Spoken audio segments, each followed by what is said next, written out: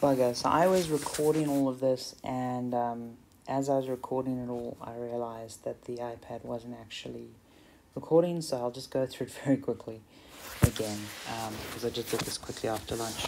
Frequency encoding is basically taking a sound wave, converting it to an image, right? And you'll see as I sort of talk all thing. Because I'm going through it again, I won't ramble as much this time.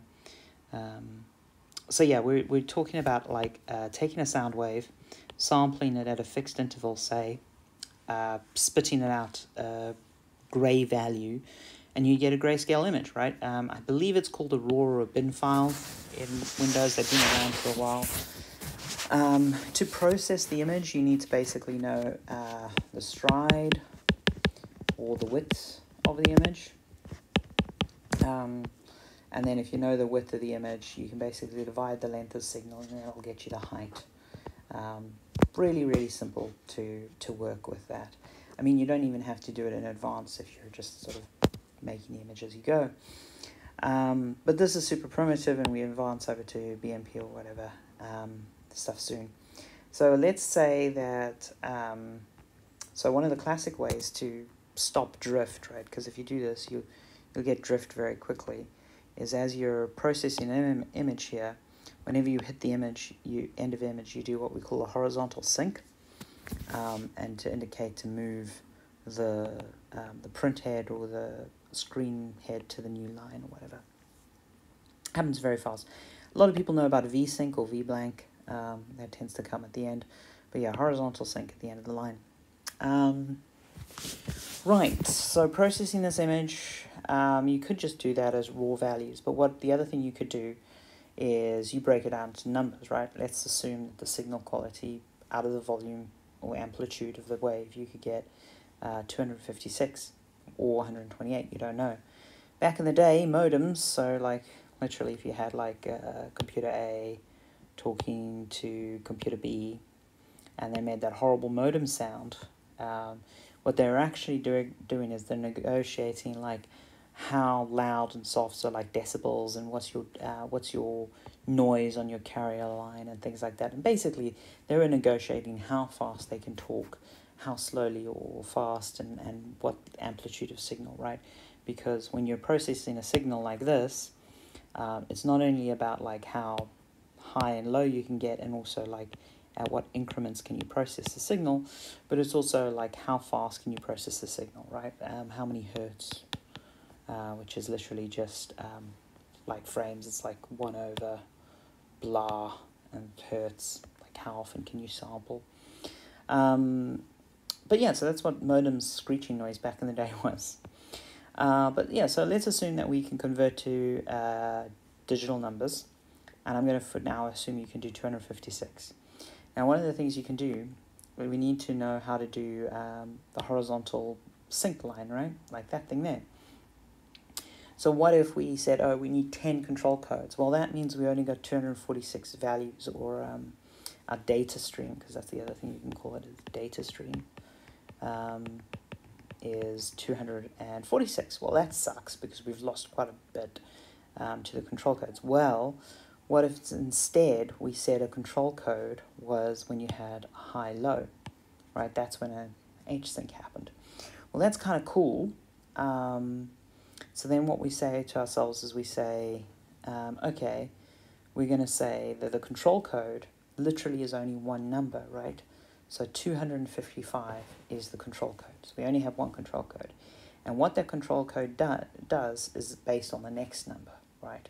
So it means every control code is going to take 2 bits of signal, but they're infrequent. They don't happen often, right? Most of the stuff is the data stream.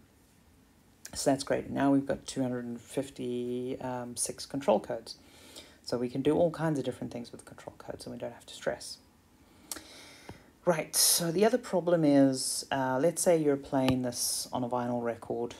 Apologies, I'm just redrawing everything because it's easier to draw and talk. You need to negotiate the revolutions per minute, right? And even in the case of revolutions per minute, you might be judder or stutter or whatever in the record. So you need to come up with some kind of ways to synchronize this. You might not think this applies to digital use cases, but in signal processing, unless you're using very specialized tools, it's quite often that you will like read a little bit more tape head or a little bit less tape head, or your frame rate will judder or something like that. So we need a way to sync. Now we're going to assume that we only have a single waveform to transform. In the case we have multiple signals, right, because a cable in electronics is just a waveform, right, that's just voltage. One of the things you'll often see on a multi-pin connector or multi-pin line, or if you've got like a microchip and it's got like a bunch of different pins, one of the pins will often be called the sync pin. And the sync pin, all it does is it just goes high, low, high, low, high, low, and that basically just indicates new frame, new frame, new frame, new frame, and when to process the data, right? So the sync pin, it's there. But we don't have multiple pins, so how are we going to do it? Well, if we're prepared to give up another one of our precious data points, okay, so let's say that we were to say 255 is the control code, right? And then we're going to say, well, we've got, that means we've got 0 to 253, okay? And then we've got one extra thing. What are we going to use that one extra thing for? Well, I'll tell you. What we're going to do, instead of taking the value, instead of saying, okay, well, that's that value, that's that value, that's that value, what we can instead measure is the change each frame, right? So how much has the signal changed? So that means that we do lose a bit, because if you have a flat line, that's basically no data, and it's only when the signal changes that we get data, okay? So basically, oh, hold on, that's the door bell ring. I don't want to start this recording a third time. Hello? Yeah. Delivery's coming up. Okay, I'm just going to record while I go through this, because I just want to get this done over lunch. There we go. Delivery's coming up. Okay. So why did I say we lose a piece of data? We lose a piece of data because the signal, if it's the same as last frame, doesn't mean anything. And then you'll be like, okay, well, Claire, if my signal's 100 and I want to represent the number 200, well, I can't make the volume 300, so how does that work? Well, what it does is we just say the previous frame minus the current frame modulus 256, right? A modulus is basically just divide and take the remainder as your result. And then you know if it equals 0, no data, no change, right? But if it equals anything else, that's your number that you get, okay? So now you have 255 numbers to play with. You've lost one to the control code, all's good. Now, the other problem you'll see here with this waveform is you need to know like when to sample that curve, because those curves are all different. And what we can do here is, oh, there we go. Just a delivery for me. Well, technically it's not for me, it's for my nephew. Okay, so what we can do is we can make a decision on how frequently the sample rate comes through, right?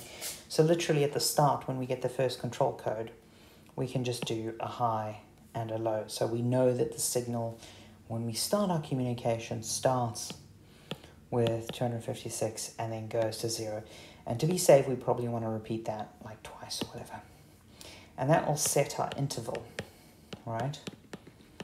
And then we know that the sync code is still useful, by the way, because the sync code, basically, we guarantee that in our interval will have some kind of bias. Let's say plus minus 20%, right? So if our interval is 1 second, which is way too long in the lands of computers, then we're expecting our sync signal to be anywhere between 80% and 120% of that time frame, right? So that's kind of the way we look at it.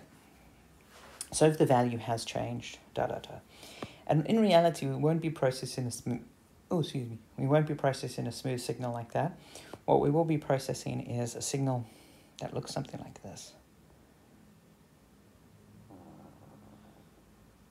Okay, and those shaky lines are really valid because, for instance, if you're dealing with voltage instead of sound, what you'll often get when you're looking at an oscilloscope is you'll get these spikes like that when they drop down and stuff. So that's more what you'll get. But if we're generating a tone, a similar thing happens. And yeah, so that's our interval, right? And then we've got the control code there. Colors. Oh yeah, I was talking about this. So we could use a control code to do the horizontal sync. That's an obvious one. We could also do a control code to reset to 0, which is super useful, like the top left of the canvas, say. Color change. We could literally only change color with a control code.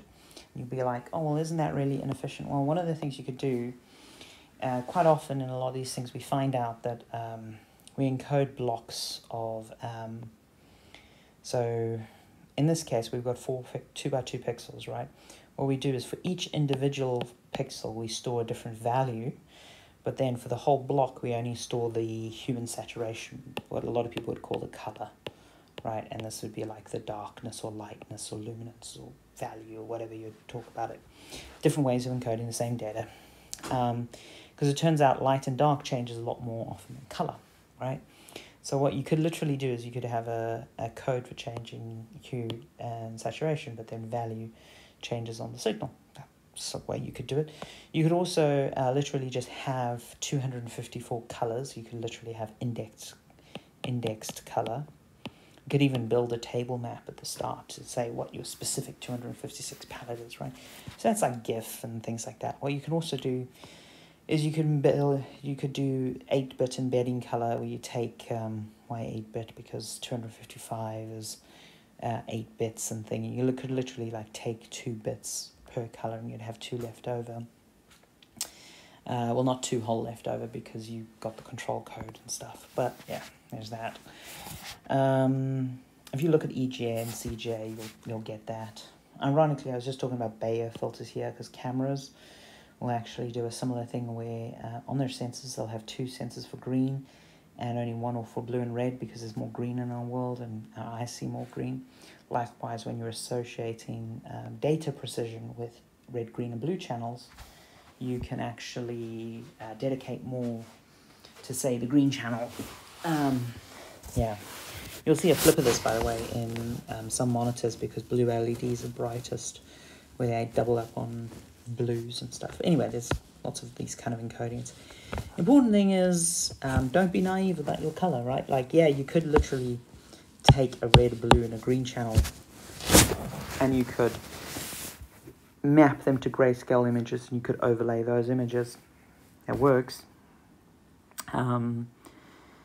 That is how you'll get the highest quality of color with no compression, but it'll also mean your data streams are quite chunky and quite big.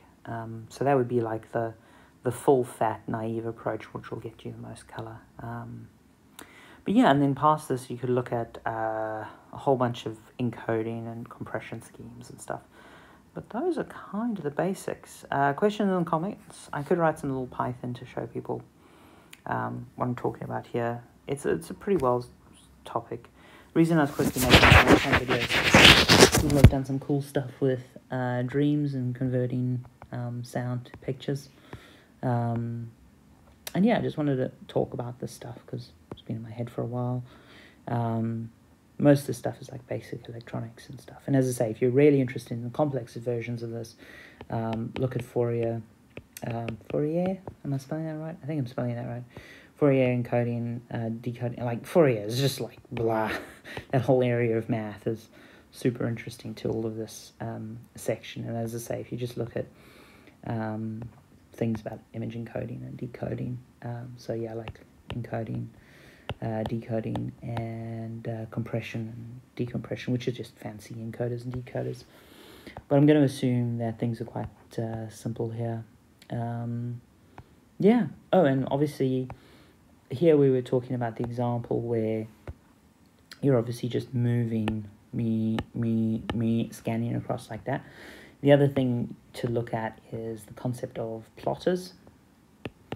So remember the control code stuff, right?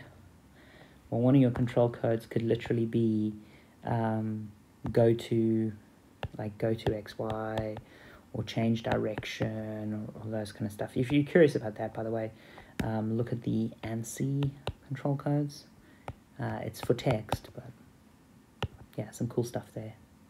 Yeah, I hope that's interesting for peeps. And as I say, questions in the comments. Go from there.